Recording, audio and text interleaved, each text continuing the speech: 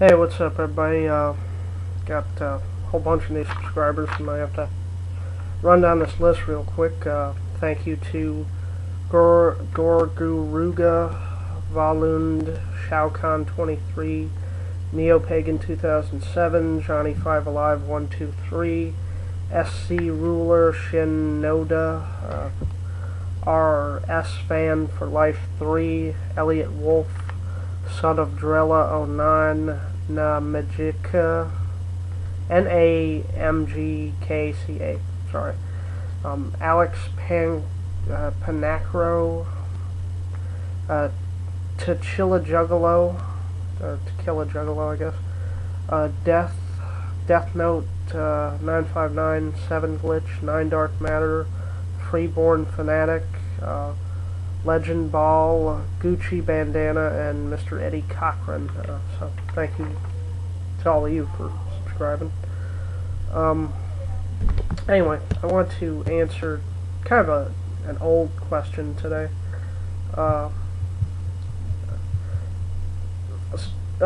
People have asked me this kind of in the past. And actually, I'll give you one of my subscribers on my channel comments. You can find this, but the first person who I didn't know who was like over the YouTube who subscribed to me was this guy called the Norseman 100. He left this and he said, "I'm surprised a lot of your videos haven't gotten very many views, but it's that first 2 or 3 is what counts. Keep up the good work," which I appreciate it very much if he's watching.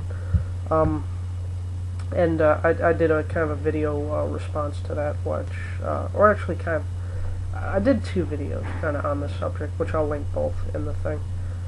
But today I got a channel comment from Opinionated Guy 69, and it said, "I just saw your discussion with Brett Keane, and I think you're great. Your opinions are clearly presented and unbiased. You're careful not to offend or generalize, and you value feedback over statistics. Definitely subscription material. Looking forward to seeing some of your new videos." And I wanted to sort of talk about that, where it says I value feedback over statistics, and I got a couple of videos kind of on that, and I'll link them in the thing. I kind of think if you put a channel out there like me, and you're trying to deliver kind of a message to people, a lot of people can't keep this in perspective. A lot of people see their views and subs, and though they're good, you can't deny, like, when you see a new view or a new sub, you're like, oh, that's great, but a lot of people don't keep it in perspective, and they get to this place where their happiness or their success or failure, rather, goes by numbers. Numbers are up, they convince themselves, oh, man, I'm somehow fucking important, I'm a hot motherfucker and all this, you know. I'm gonna be the next amazing atheist or Brett Keane or something. Yeah, if the numbers go down, they get really like, oh, nobody likes me and I got no friends. But it's good to see the numbers, but you know, you control the numbers don't control you. It's how you put your content out there and what form that defines how it gets seen. But the sad part is, atheist, Christian, no matter who you are, some people can't keep that in perspective, and they become enslaved to the numbers, and they think, you know, that their numbers, you know, make them some sort of fucking commodity on here or something. They're like, you know, people love me, they watch me, you know. It doesn't make you important, you know, or me, or Brett Keane, or the Amazing Atheist, or anybody else. We're guys who are saying some shit that is not new to people. It's not like we invented these concepts or anything. We're just presenting a thing, and there's a lot of people who go to, like, Brett Keane's channel or The Amazing Atheist, and they leave these comments like, "Oh, Brett, you're my god, man, I would do anything for you." Brett Keane, although a good dude, you know, he's just a guy, you know. He's not a hero, he's not some messiah preaching a message. Don't treat him like some sort of religious figure, you know. There was this guy, I was in Brett Keane's tiny chat room a couple of nights ago, and there's this, no, it was his stick room, sorry, and And there was this guy, and he went by the handle on there, I'm not sure what he may go by in here, called the Vinny Family Guy. And I made the statement that Afghanistan was the longest running war in U.S. history, and he didn't know that. He said, well, I thought World War II was. And actually, before Afghanistan, it was Vietnam. First it was World War II, then it was Vietnam, then it was Afghanistan. They seem to be getting longer for some odd reason.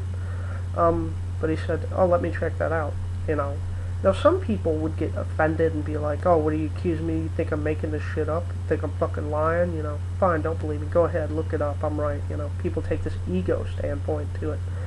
But I was glad that he was double-checking me, because I don't want people to just go, oh, well, okay, I guess you're right. Take that on some sort of blind faith that I'm right.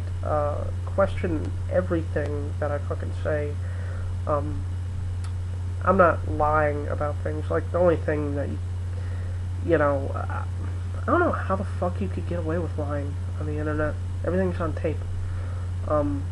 People who try utterly get found out and sort of demoralized and disgraced, and then everybody knows it, and they're sort of bitch-slapped all over the internet. There's that guy who just makes shit up.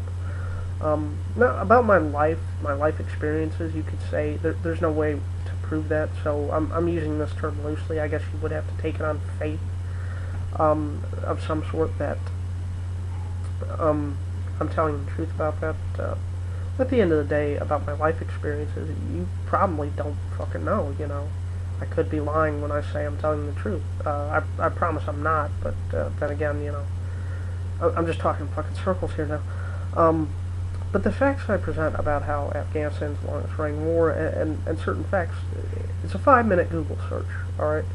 And me, I'm kind of weird about shit like that. I'll try to triple check my facts, Google and fucking Wikipedia, and try to go to the library and look this shit up, Sometimes it takes a long fucking time.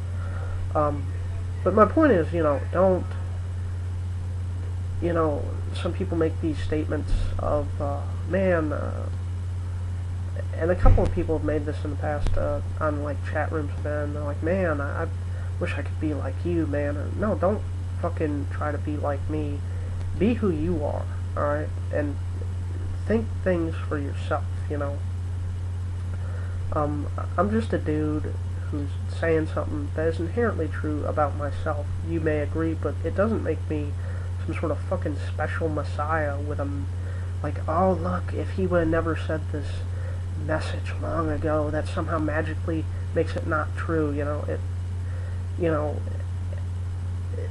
and some people just can't keep that shit in perspective, I'm not fucking important, alright? There's guys who are doing it long before me, there's guys who are going to do it long after me, there's guys who are doing it better than me, worse than me, different from me. But at the end of the day, all that shit boils down to is nobody's, people want to set up some sort of fucking ranking system and then pick sides of who they stand with. And hell, you can subscribe to as many people you want, so you could just stand with everybody, couldn't you? It should be a chain, not like a fucking monarch, or kind of a unity thing, is what I'm saying. Or a monarchy, I use the term monarch, I think that's some sort of bug. The last time I checked out, a monarch. Was that a bird? I don't know, I can't remember. But anyway.